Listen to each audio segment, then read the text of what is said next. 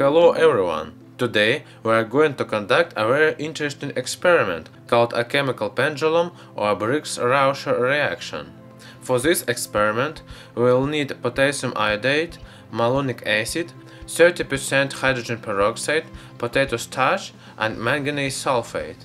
To conduct this reaction we will have to prepare 3 solutions in advance. The first solution is quite simple. Take a large beaker and pour the 120 ml of 30% hydrogen peroxide. Then add 210 ml of distilled water. And here we have our first solution. To prepare the second solution, we will need to weigh the materials. Take a large glass and pour the 14.3 grams of potassium iodide and then add the 200 ml of water. As the solubility of potassium iodide in the water is not very high, in order to accelerate the solution, heat the mixture on a hot plate. Once the potassium iodide is fully dissolved, add into the beaker 1.5 ml of a concentrated sulfuric acid. Thereafter, we bring the solution up to a volume of about 1/3 liter. Now, let's prepare the last third solution. For this, we measure up 3 grams of manganese sulfate and put it into a large glass. After that is done, let's add 5.2 grams of malonic acid to it. Then add 230 ml of distilled water. However, the preparation of the third solution is not over yet. Let's take another glass filled with a very hot water and measure up about 0.1 grams of potato starch and add it there. Starch is not very soluble in water, and in order to dissolve it well, we will need to heat the mixture for about 10 minutes. After the starch is dissolved and we have got a so-called starch paste, pour it into a glass with our third solution. Next, the solution volume is brought to 1/3 of a liter, and now we have all the 3 solutions ready. Now the most important thing, conducting the reaction. In principle, there is not much a difference how to mix the solutions, but I am choosing the reverse sequence. The reaction needs to be carried out with a magnetic stirrer. Take a glass with the first solution, put on a magnetic stirrer and turn on mixing. Next, the first solution is poured into the second solution and finally into the first solution. Thereafter, the reaction begins. First solution turns yellow and then it becomes dark blue. After that, the solution is decolorized and the cycle repeats. That is why this reaction is called chemical pendulum. After each cycle, the reaction slows down and the next cycle takes a little longer. The essence of this reaction is the oxidation of malonic acid with hydrogen peroxide. This produces carbon dioxide and water. The reaction has a complex scheme. Yellow color appears due to the formation of free iodine, blue color the reaction of starch of free iodine. Eventually, there won't be any malonic acid left in the solution. Finally, the solution becomes simply blue as of end of our malonic acid, which won't restore the formed iodine.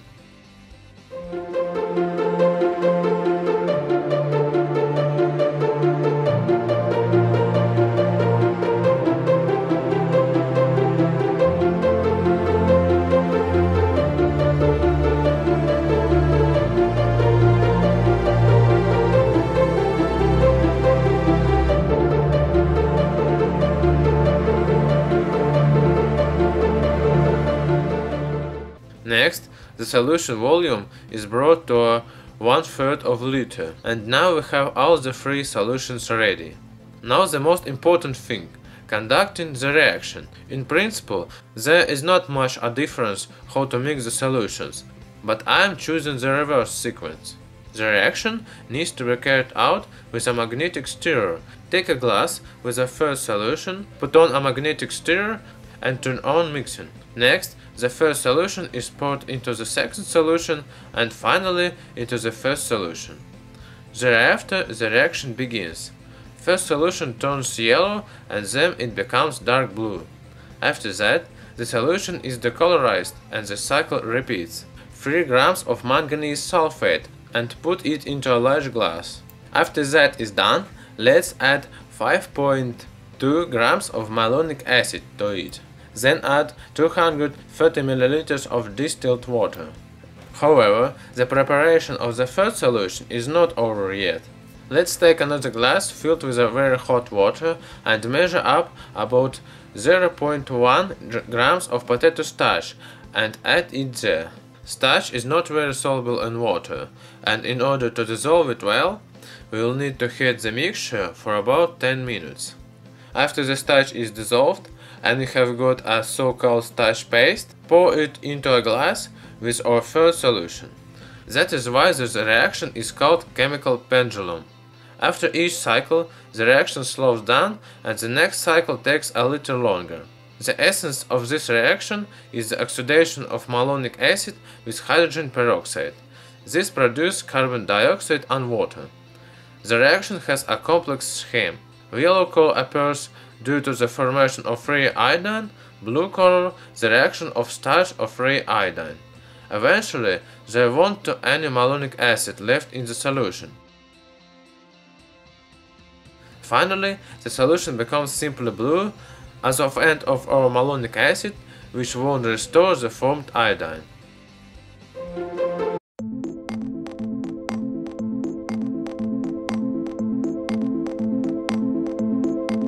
Hello everyone! Today we are going to conduct a very interesting experiment called a chemical pendulum or a Briggs-Rauscher-Reaktion.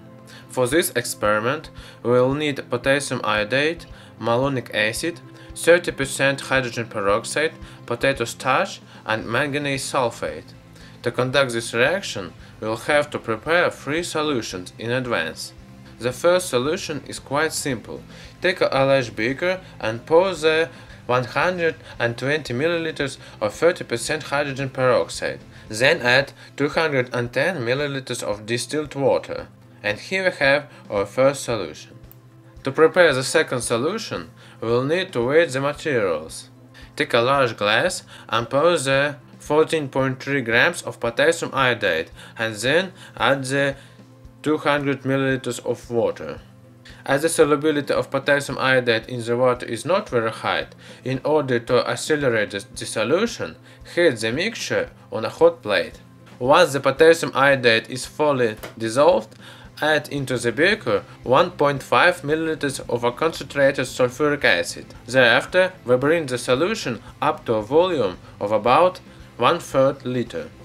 Now, let's prepare the last third solution. For this, we measure up